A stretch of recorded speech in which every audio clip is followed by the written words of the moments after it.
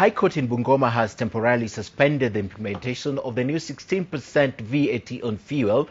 Justice Stephen Riechi issued the orders after youth in the county sued Treasury CS Henry Rotich for effecting the new fuel levy that has now caused a lot of pain in the country. In Bungoma, we have Zacchaeus Mwasame with one of the petitioners. Let's speak to him. Zacchaeus. Thank you, Ken. As you rightly mentioned, we are coming to you live from the Bungoma Law Courts here, just outside the Bungoma High Court, where this afternoon the court ruled that it suspended the implementation of the 16% VAT on petroleum products. That was met a success through a youth group from Kisumu called Sumawe Youth Group. It did that through an advocate called Ken Amondi of Amondi and Company Advocates. And just to give light on this, we are joined with the advocate, that's the petitioner, who is going to tell us exactly what are the issues and how does he feel about this petition that is actually pitching Kenyans. Wakili, we understand that you have just received this order. Yes, Maybe yes. What does it entail? Can you explain this to Kenyans?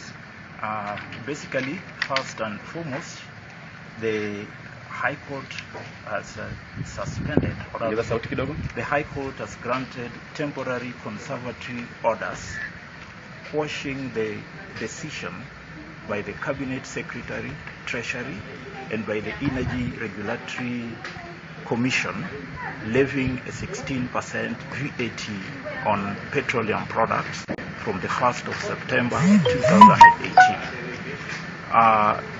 In this petition, of course, our argument, the argument of the petitioners, and which the court has agreed with, was that the Cabinet Secretary acted contra constitutional values and principles.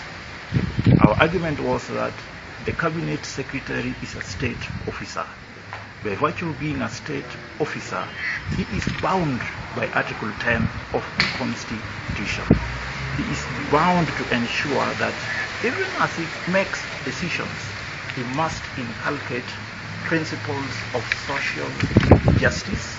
He must inculcate principles of equality. He must ensure that he takes into consideration the economic interest of Kenyans. Okay, maybe Wakili, we will, because of the interest of time, we will have to have that. Of course, Ken will have that. We are going to have Wakili expound this, and we'll be having that in our subsequent bulletin, that at 7 p.m. and 9 p.m. we will have the chance to explain to Kenyans, and maybe how does that feel, and what is the implication of this order to the effect of the 16% VAT that is already in place. Back to you, Ken.